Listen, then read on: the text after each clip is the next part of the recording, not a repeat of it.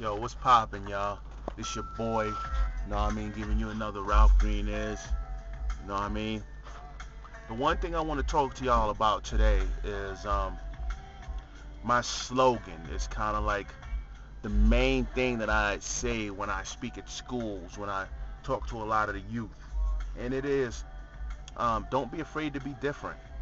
You know, don't be afraid to think outside of the circle. You know, don't be afraid to be that next innovator. And in particularly to a lot of you kids in school, you know, don't be afraid to be that smart kid. You know what I mean? Like, you may get picked on or you may not get picked on. I don't know. But that smart kid is always successful. Trust me. The reason why I emphasize this so much is because I travel the world.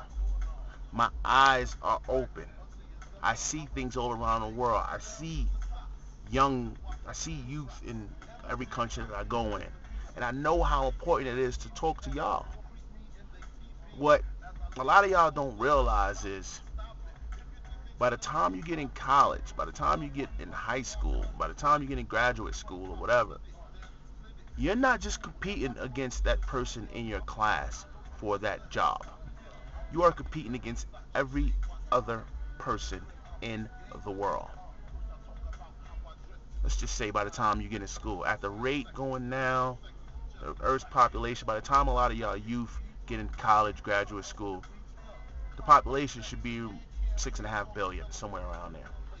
You know, population is always growing. You know, it's always growing. It's constantly. But anyway, you guys are competing against the world for that job. You know, you guys are the innovators. You guys are the next CEOs.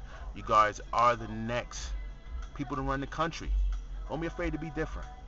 You know, and I can say that because I'm from Roosevelt Projects, Brooklyn, New York. Okay, the Roosevelt houses, DeKalb and Lewis. And I went to Boys and Girls High School and Long Island University. I can say don't be afraid to be different because I wasn't. I shocked my moms when I was like, Mom, I'm moving. I'm going to Colorado. Okay, you know what I mean? Like, you know, my mom's always knew I was destined for greatness. And she said it herself, I'm not going to let my son be a forgotten one. I'm from Roosevelt Projects, and I'm on the U.S. ski team living in Vail. It's two different contrasts, but because I wasn't afraid to be different, because I wasn't afraid to want to be an innovator in society, something that y'all could look up to, something that y'all could see and be like, yo, putt on the U.S. ski team, it ain't nothing that could stop me. Nothing. Hopefully that's your attitude. Look up Shawnee Davis. Shawnee Davis. He's on the U.S. skating team, like skating, like in the ice rinks. He from Chicago. This is people that you need to know about. People that you need to understand that's paving the way for you. People that's pushing the envelope. If you see this, you tell me somebody that I don't know. Okay? You send me a comment about someone else that you think pushing the envelope. They don't have to be big, black, white, whatever. You holler at me. Alright? One.